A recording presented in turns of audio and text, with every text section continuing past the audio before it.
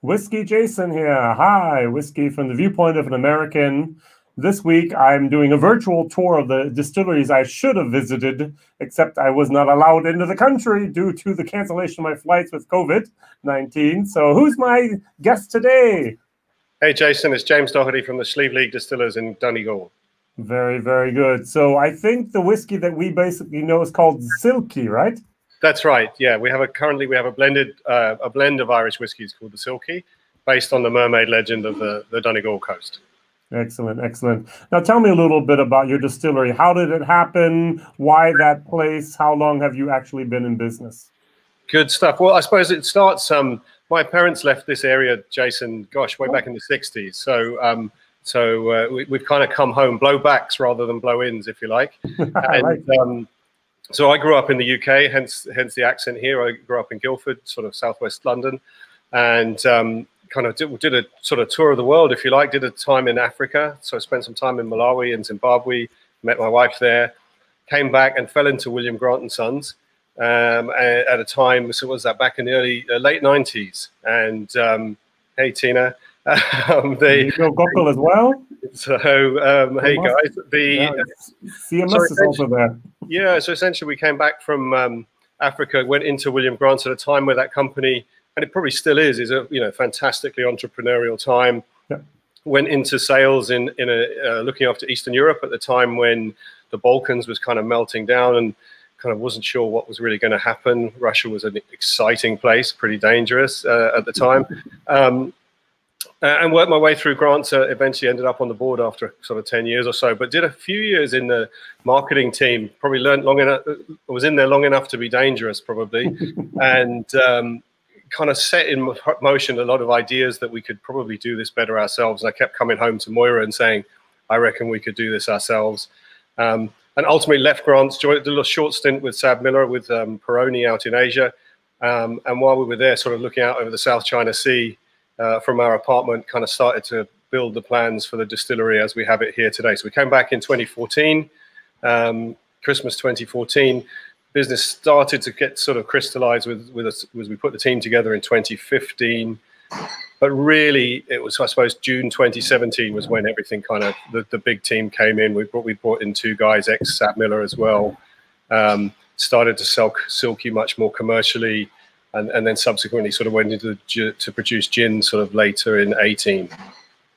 All right, very, very good. Now, here someone says was up there 2 years ago. Do you say Seamus, or how would you pronounce his name? James, says James actually in Irish, yeah. Okay, James. Okay, thank you very much. And the cliffs are the most awesome. What I'd like to do now is just share your website very, very briefly, if I may. Yeah, and the first thing you see are those cliffs. It's amazing landscape there. All right, and so just beautiful, beautiful, beautiful stuff. And of course, you have different brands there. And I think I recognize someone. Could you tell me who are those three people? Yeah, so I suppose that's the core of the sort of founder team, if you like. So that's me on the right, obviously, my wife Moira in the middle there, and she does all the gin distilling and the vodka distilling. And she's turned herself into from a midwife into a phenomenal distiller. Wow. And then James Keith is a family friend who's kind of helped us put the finances of the business together. And a real sort of trusted ally. We wear all the scars together. But I mean, the Sliabh Liag Peninsula, those cliffs that you showed at the beginning there, I mean, it's a stunningly beautiful part of the world. Those cliffs are 3 times the height of the cliffs of Moher.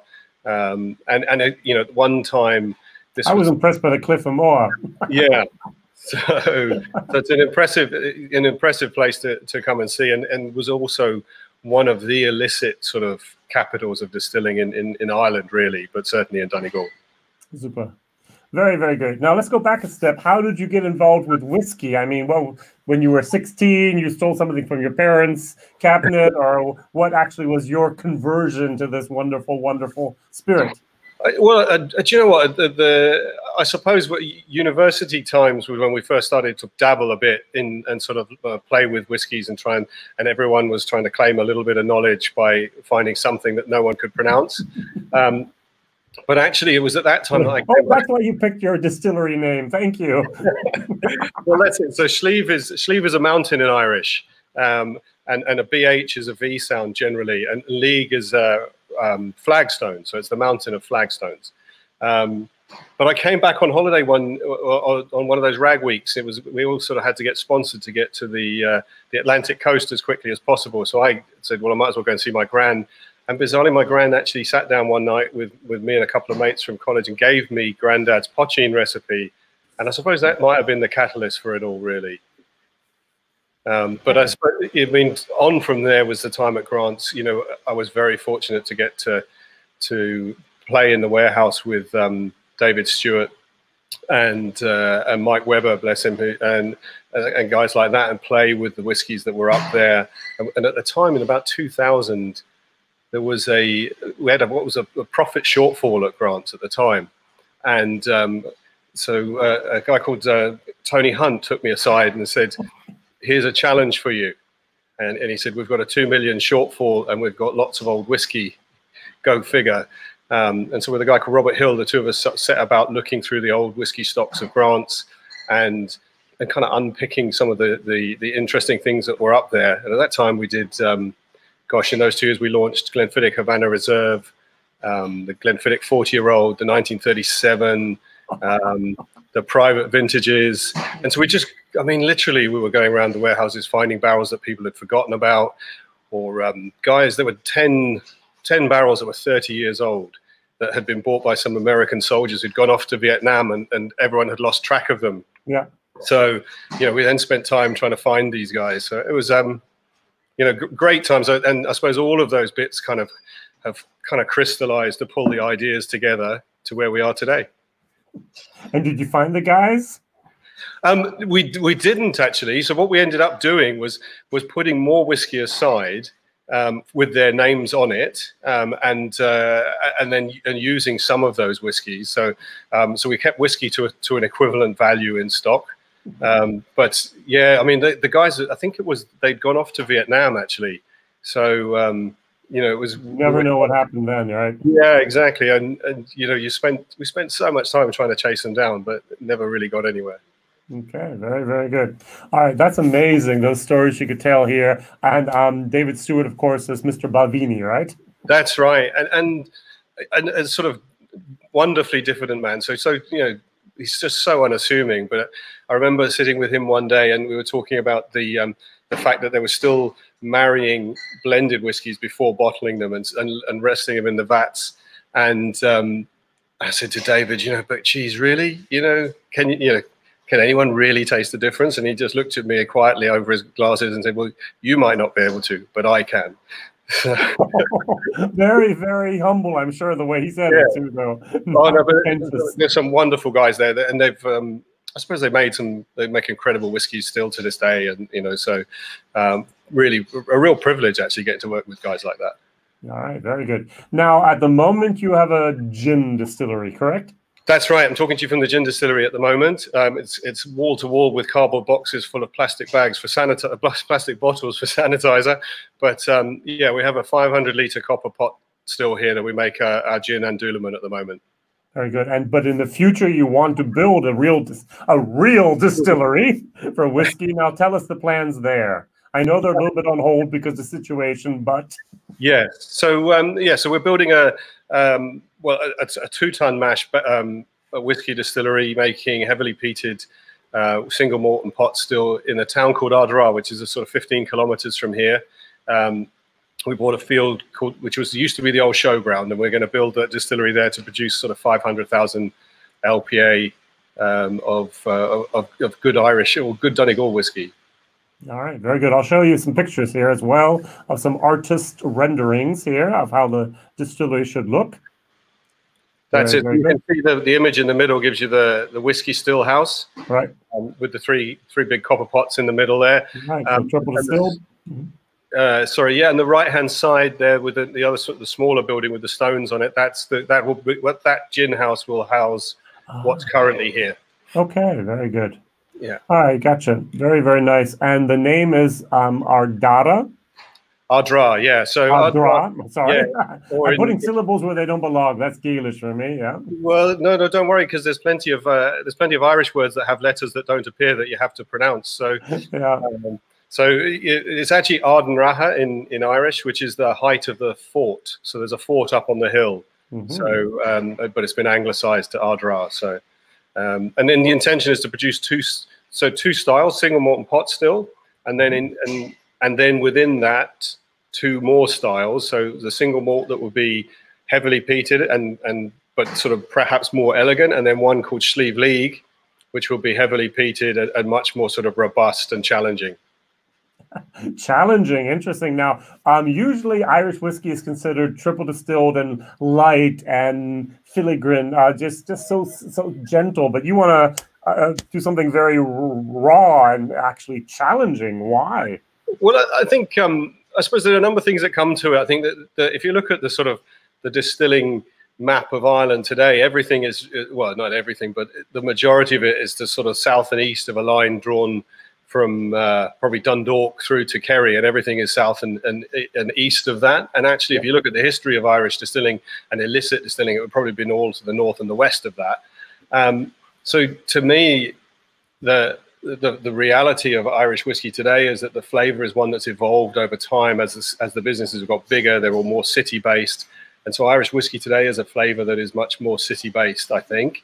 And if you were on the West Coast, you wouldn't have had coal, so you would have been using peat to dry the barley, or to dry your malt. So to me, all of the whiskies here would have been peated to some degree or other, and so we want to recapture that and try and be true to what Donegal would have been. I suppose we're trying to build something that's true to Donegal. Even our gin in Doulaman is savoury rather than sweet, so it's kind of challenging that code in the same way. So trying to make things that are true to this county. Rather than necessarily true to the whole country. Very good. So I'm going to have a little map here of Ireland. So if you take a look at this, actually, you're further north than most of Northern Ireland is.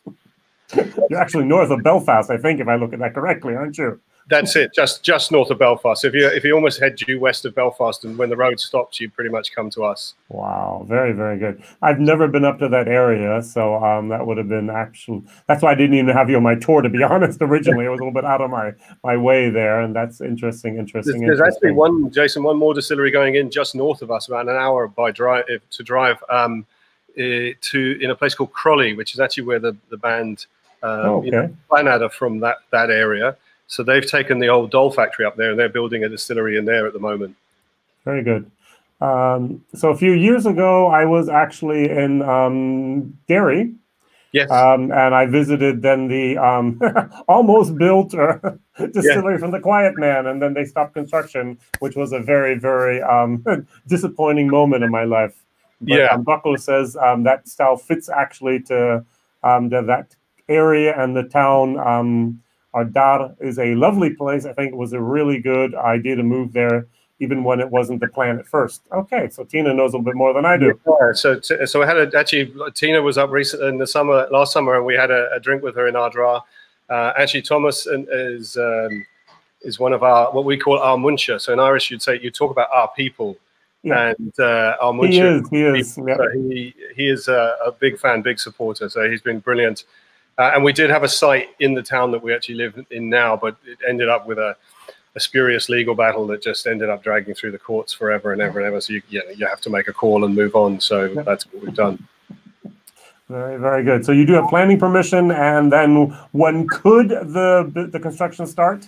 Well, so the site is actually alongside a river, and so we've actually got diggers in the field at the moment doing a sort of flood mitigation plan. So just to make sure that if the river ever got to a 1 in 1,000 year storm, that it wouldn't.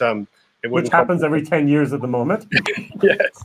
So and also because of the catchments here, they're actually the rivers are quite peaky, so they tend to flood quickly and then drop quickly. But so we've got the mitigation works ongoing, but that's just been, the government's pulled people off building sites, and so we've pulled the guys off because of the lockdown at the moment, and we were hoping to be distilling at Christmas this year. I think with the time we've lost now, Forsyths are currently on lockdown in the UK. It's going to be They're building your pot stills, Forsyths. Yeah, that's right. So in fact, it's a turnkey for the whole distillery from Forsyths. So we're looking at. I mean, we've sat down and worked through with them to develop a distillery based on using all grains in, which is, I think, we probably be the only people in Ireland doing that. Please describe what that means. What does it mean? All grains in? Well, so we're using a roller mill at the start, and we're making both single malt and pot still, as I said. But we'll be, instead of filtering out with a conventional mash tun, we're actually using a cooker. So we'll use a mash conversion vessel, and we'll keep the grains into the fermenters, and then through the fermenters into the wash still, and then we'll take the grains out at that stage in the effluent there. So we leave the grains all the way in. Where, it should produce something maybe a little bit rawer at the start, but it'll be interesting to see how that matures and those kind of secondary flavors that we get in the fermentation with that.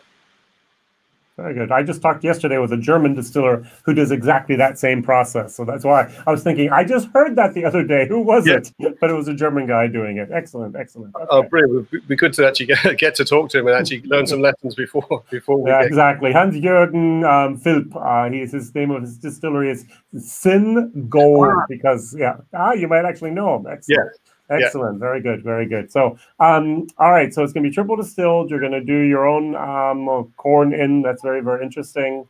Now, tell me a little bit about more of the process here. Will you be buying only local grains, or how do you do that? Because you said grains and not just barley.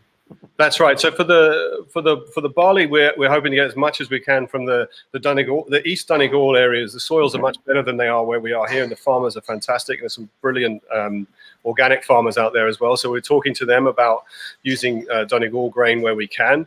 In the pot still, we're looking at a 50-30-20 mix. So 50% malted barley, 30% green barley, and 20% oats, which we think is pretty typical of what would have been happening in Donegal. So it would not be classified as pot still.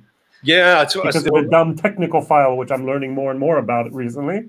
Yeah, so it'll throw up some branding challenges for us in terms of how we tell the story. But I suppose if we can get as creative as the guys at Compass Box, we'll come up with some clever naming solutions. Yeah, John Glazer is just great at that, isn't he? But he's got a lot of this during the years as well. Well, I think there's to be fair, I think the GI the technical file was written at a time probably without some of these things being thought about. That it's kind of cemented a position in which is probably not necessarily traditional. So I think there's plenty of evidence, because all the mash bills were documented by the tax authorities, that you can show that it's not reflective of tradition. But by the same token, you probably have to start somewhere with a technical file. So let's get it through the EU finished, and then let's get lobbying for some sort of flex that brings it into line with what tradition would have said. I was talking with John Teeling Monday a week ago, and he actually said, I never thought anyone wanted to drink pot still. I was actually against it when we did the geographic indicator, the GI. And so he was like, I was trying to keep this as close as possible to nothing. And it was like, no oats ever. It was just all this going on and on and on. And it's just like, wow, I did not know about that. And of course, the big boy back then, Irish distillers just like, nah, we'll do our own thing. We're Irish whiskey now. Stop. Full stop. Yeah, interesting. I think there wasn't that many people at the table that would have had a different voice. So if you look at the guys that were writing the rules, they were written for a moment in time. And having been in those kind of big, in a big corporate as well, you kind of know how the way the game is played. But I think realistically, there's enough errors. There's enough reason to open the debate. But I think it's important that we open the debate from within the association rather than lob stones at it from the outside. For me, it's important that we all kind of do it, keep the collegiate piece that's going at the moment, and see how we can bring it forward. Great. 5-year plan, I think, right? Yeah. Well, I've got 5 years, so exactly. Maybe that's exactly what we need. Yeah. So I'm patient, but we'll deliberate with it. All right, very good. Talk a little bit about the wood that you plan to use. Is it just all ex-bourbon? Do you want to have virgin oak? Do you have any maybe fortified sherries or wines in there? Yeah, so we're looking at a mix of sort of 75% of the barrels to be first fill bourbons if we can, 20% of them to be sherry casks, probably Oloroso, if we can get them, and then sort of 5% sort of dotted around as specials of interesting things to play with.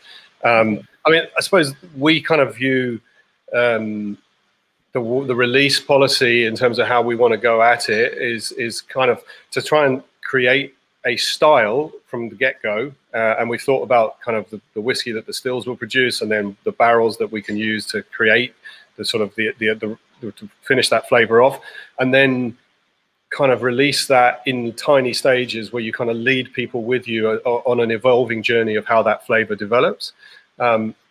You know, whether the commercial pressures on the business later kind of allow us to be as kind of idealistic about that, I'm not sure, but it, you know, for now we're certainly looking at exactly, you know, small releases in year 3 of probably of pot still, year 4 of the single malt, year 5 go back to the pot still, year 6 go back to the single malt, and sort of alternate them like that, and then hopefully the pot still somewhere between 5 and 8 years is kind of going to be where its kind of ongoing flavor profile is going to be, and then we'll hold back as much single malt as we can. You said a capacity of 500,000 liters, or what was it again? Yeah, so it's 440 LPA on a double ship. Yeah, okay. But we've built the building's got space for additional fermenters so that we can actually put it into a triple shift if we wanted to. Very good, very good. So go up to 600 maybe even then. Yeah. So that would be the plan. Yeah. Good. David wrote this in one of the other chats, and I did not show it. So maybe you can help us to understand what this means. All right. Yeah. So what do you think of the public health alcohol bill from last year? Well, so what country are we in with this statement, first of all? US, Europe? No, it's I have no idea. That's my problem. No, it's an Irish initiative, and you know, the government is trying to legislate to, or has legislated to bring control on the abuse of alcohol, underage drinking, and what have you. And to be fair, if you're in a government position, you end up with quite a lot of blunt instruments to deal with. So they've kind of gone at minimum unit pricing. I don't have a particular issue with that. You know, if you're dealing, they are exactly the same way. If you're dealing with premium and super premium products, that's not a really challenge. They're looking at the segregation of the space where alcohol is sold versus that. Again, kind of it's awkward for small rural areas like we are for retailers, but it's kind of understandable. Yep. But you know, we need to be careful that we don't, I guess, sort of disadvantage our own industry against, you know, the rest of Europe or the rest of the world. But, you know, by the same token, how do you address kind of abuse of alcohol? You need to make sure you do something, and we as an industry need to be seen to be part of that process for good rather than just sort of standing against it. It's how you finesse those things, I think, and how you take it forward in a way that achieves the objectives of reducing underage drinking, abuse of alcohol, and what have you. To me, it's more of a challenge for some of the kind of below cost selling. You know, that kind of stuff is much more of an issue than it is around, you know, a super premium gin or a super premium whiskey that's out there. So I think, you know, those aren't the products that are being abused. But it's probably easier to legislate against primary producers, when some of the behaviors you might be not particularly in favor of might be actually down to retail or other channels, and not necessarily within our control. Good. And Tina said they should target more cheap alcohol and not things like whiskeys, for example. But all right, good. Now let's move on to your core range, if we may. You have basically this silky. Yes. But you had a different variation of that as well now. You had batch 1 and batch 2, I thought. Yes. So, well, I suppose Silky's actually on a sort of third guise, if you like. There was a guise in 2016. We started with Silky with the whiskies I could get at that time. Super easy, super light in style, dangerous. Can you say triple or double distilled? It was double distilled, but it kind of crept up on you. So it was super elegant in that sense. We upped the malt content after about a year to 25%, and that was sort of Silky 2, if you like. And actually, so the first one was maybe 90% grain and 10% malt around. No, it was 20. So it was 20, and then it moved up to 25. Very good. Yeah, so it went up to 25, and then we, I think, actually, because of the advent of Great Northern and sort of West Cork, and the sort of more availability of different styles, allowed us to play. I mean, one of the things one of the joys of Silky is that you don't get to play one instrument, you get to play the whole orchestra. So you get to go and play with 20, 30 different styles of whiskies and put them together. But we elected to actually make a sort of fundamental change. We bring the bottling back in-house. So we bottle it here at the distillery. In fact, the guys out the back are bottling it right now for the US. And we took the recipe apart and then kind of came back at it. And so now Silky is 46%. It's not chill filtered. It's a blend of double distilled single malt matured in bourbon barrels. 15% of it is that.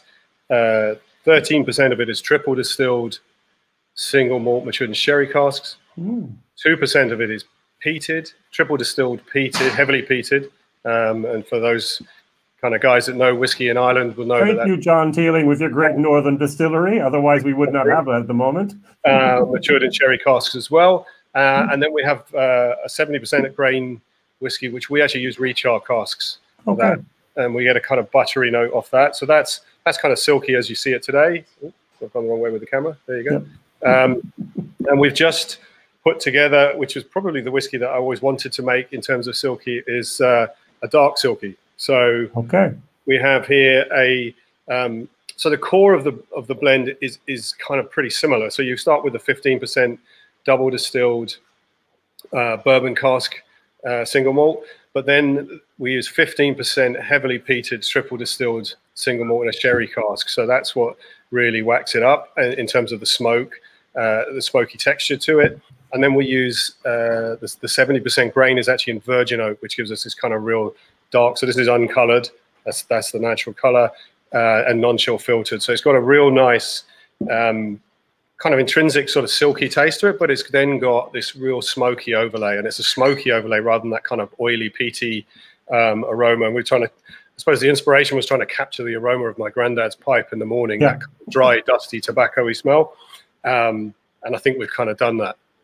Now, I haven't seen that in Europe yet, have I? Is it available? No, so it's not. So it's only literally. We were going to launch around St. Patrick's Day, and obviously with the with our friend at COVID virus, we haven't managed to do that. It is available sort of locally here in Donegal. It has gone to Finland, so the Finns have taken some. Wow, you have a good distributor, I guess.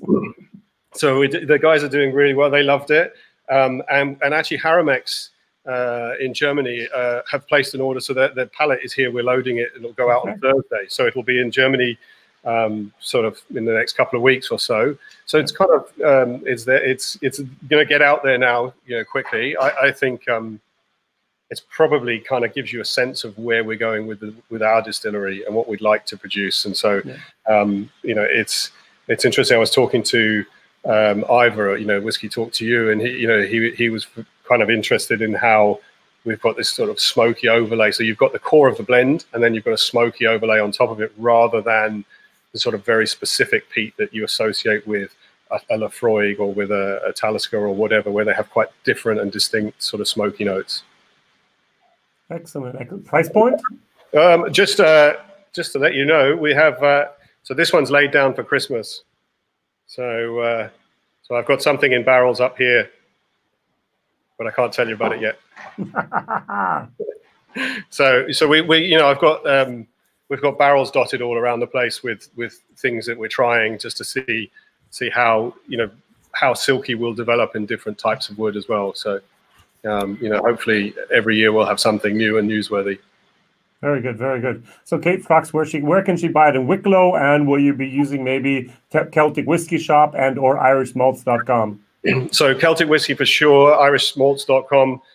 We just obviously with the lockdown, we haven't been down there to get it in there. So Celtic Whiskey will take it. It's actually on Dicey's.com right now. So the wholesaler in Dublin, in Ballyshannon. So Brendan has a sort of microbrewery. So when you're over, Jason, we'll have to get you into his tiny 2,000 hectoliter brewery. But his off license is amazing. He had quite a lot of redbreast in there the other day. Okay, excellent. He really talked me into collecting one.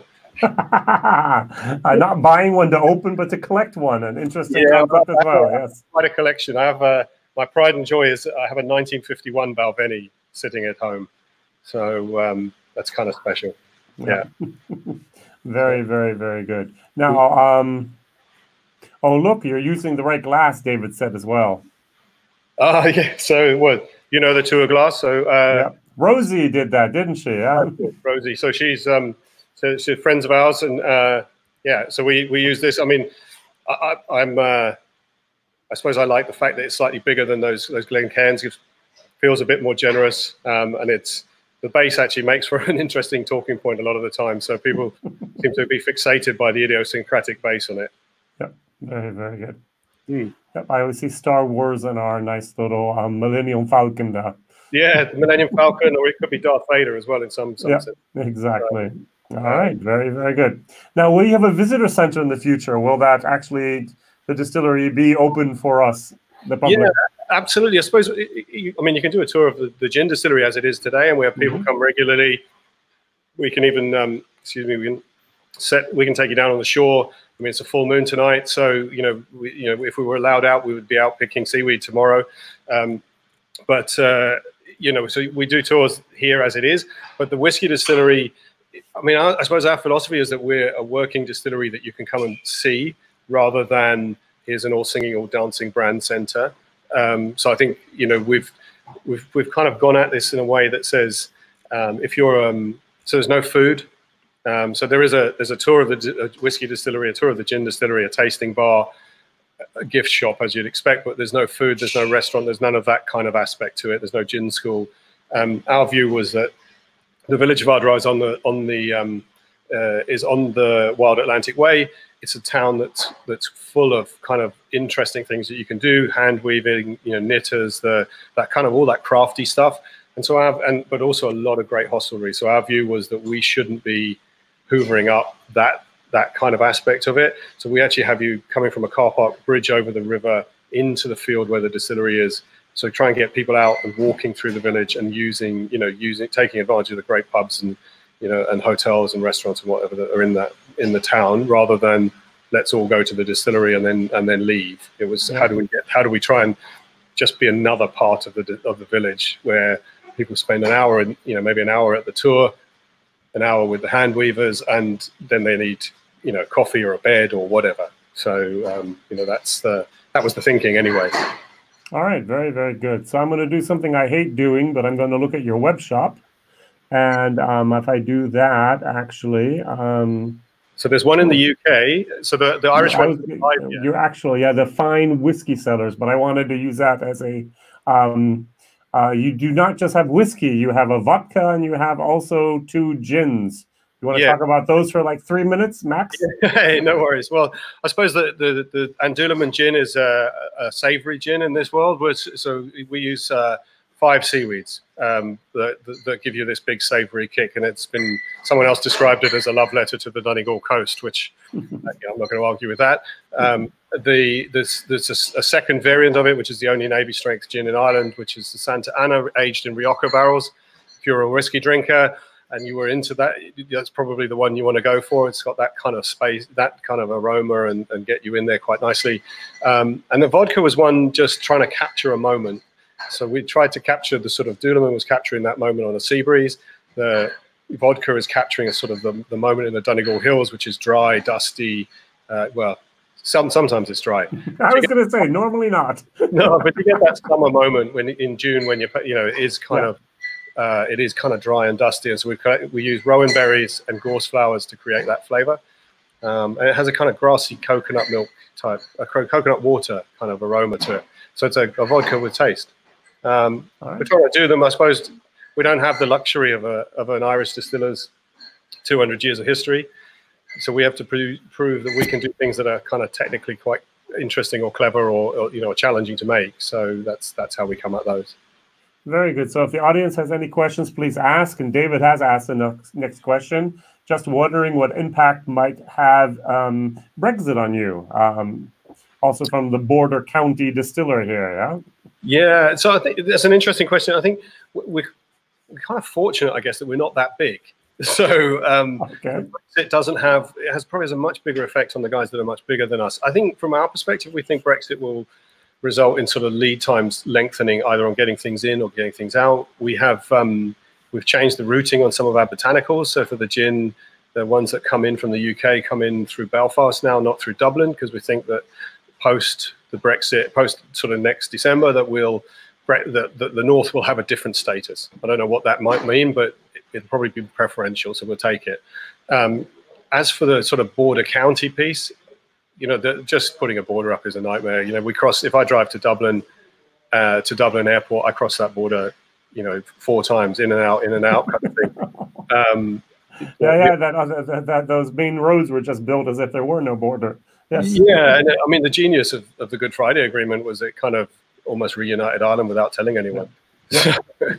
We're all Europeans, it doesn't matter. So it's a concern, because I think as soon as you put up infrastructure, that's quite scary. So hopefully hopefully the politicians have got better brains than me to work this out. Okay, you're a very optimistic person. Congratulations, James. I like that. Very, very good. So what have I not asked that you might want to mention as well before we end this live stream? Well, I suppose, as with most distilleries, we all need support all the time. The biggest challenge for distilleries, I suppose, you've got two challenges. One is making things you can't sell because you don't have a route to market. Yeah. Hopefully, having spent 20 years in that's not our concern. But the other thing is you run out of money. So we're kind of looking for investors. We've got investment round sort of going at the moment. It's not a great time to be raising money when everyone's hands are deep in their pockets. Sure. But we also have a cask scheme called Shanachie. So Shanachie is a storyteller. And I suppose our argument is you buy a barrel because you want to tell the story of that barrel and your part in our building it. So it's not so much an investment, but part of a club that gets you to know that you're keeping this company private, keeping it family owned and helping deliver a legacy for the whole of the county, which is pretty special. So we've got those kind of things going on. It's not on your website. Where could I find information about this? Just write an email or what? It's on the website. It's under Biggie Lynn. So BIG. Oh, okay. See, I need to go there because I didn't. I'm sorry. Forgive me. I'll go there again.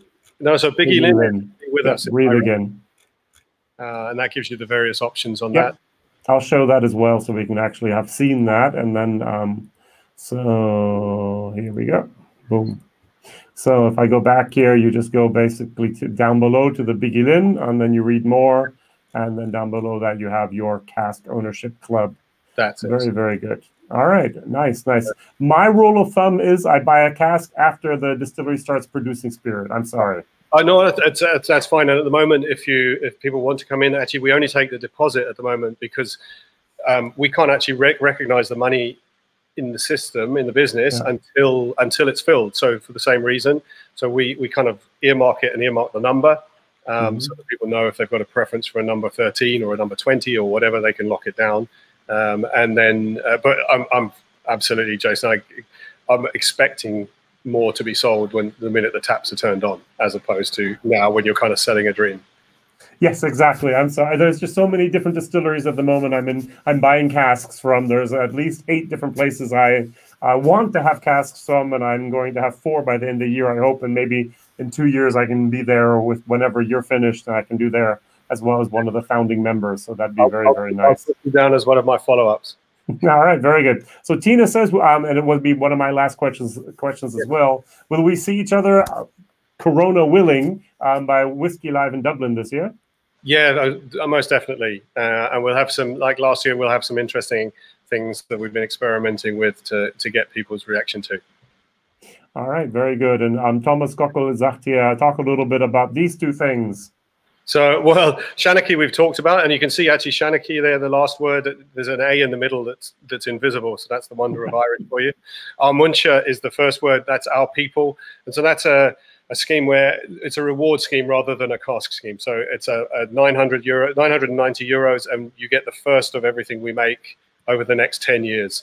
So Thomas was one of our very first our munchers, and as we come up with Dark Silky or Santa Ana or whatever, you get ones from the first batch to taste those. So they get sent to you for that first 10-year period. Also very, very interesting. That's true. All right, good. We've also got, I should have mentioned, Jason, but your name, if you're part of Shanachie or Muncha or even a shareholder, the names go around the base of the still, so they're there for posterity. So. Oh, okay. Very, very good. So that's also a little bit of an incentive to be part of the system before it starts. That's good idea. Wonderful. Yeah, thank you. Well, actually, and the Shanachie one, so I suppose it's just a little bit of fun. But if you buy the Shanachie cask, you get sent a milking stool. I thought I had one here. It's been moved, bugger. But we have a milking stool which has the same details that's on the cask head written on it. Okay. So you get that to put in your house, so people can say, people will say to you, "What is that?" And you get to sit on the stool and tell your story. Okay, very, very good. Yeah. So, okay, I can show you the picture here as well. Wait 1 second here. There we go. So in the right-hand corner, we can actually see the little stool here, yeah? Yeah, so they're the milking stools, yeah. Yeah, excellent, excellent. Okay, good, good. Interesting scheme. Was that your idea or your wife's idea? Well, I suppose most of these things are kind of joint ideas. So, they start off and kind of kicking around. How do you make people? How do you give some? If you're going to buy a barrel, you don't get anything physical to show off. A little piece of paper is what I have at the moment. So certificate, yay! But actually, €6,000 for a little tiny sheet of DIN4 paper. Yeah. And how do you get to tell that? So I suppose one of the motivations is people want to tell their story. So we figured it would give you something you can actually. People would say, "What is that?" You get to explain it, and that's you telling your story. So, so it's. Yeah, I don't know. Hopefully it kind of tickles people. All right, very, very good. All right, thank you very much. I look forward to seeing you in Dublin. I look forward to seeing you one day also in Ireland, there at your own home station there. You're very welcome. And the last thing, if anyone wants more information, just go to the website here.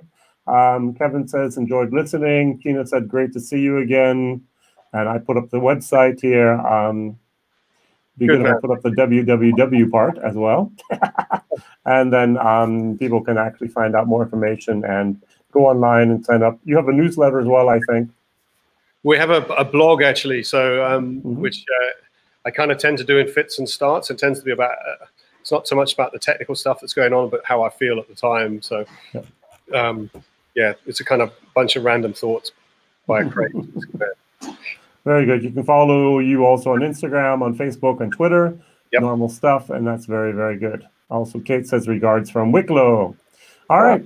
Okay. All the best here. WhiskyJason together with James Doherty, Sliabh Liag Distillers. All the best. Bye-bye. Ciao, ciao. Oops.